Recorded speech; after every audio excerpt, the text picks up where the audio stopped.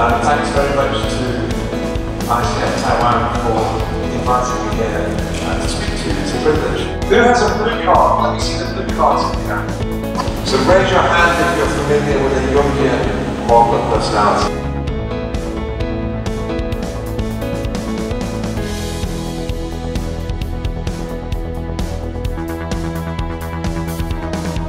In order to build talent for the future, we need to embrace diversity.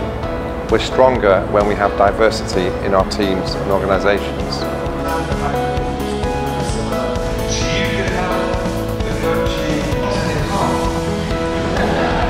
However, historically, that's been viewed as gender, ethnicity, and for sure, we need to work and continue to work on that. But there's a part of diversity that's often invisible.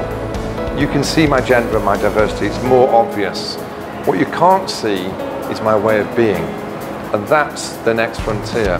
Can organizations embrace many, many different ways of being, lots of different people, different backgrounds, different cultures, and inherently different inside personalities, different traits, and can they value people who have fundamentally different and maybe even quite opposite traits?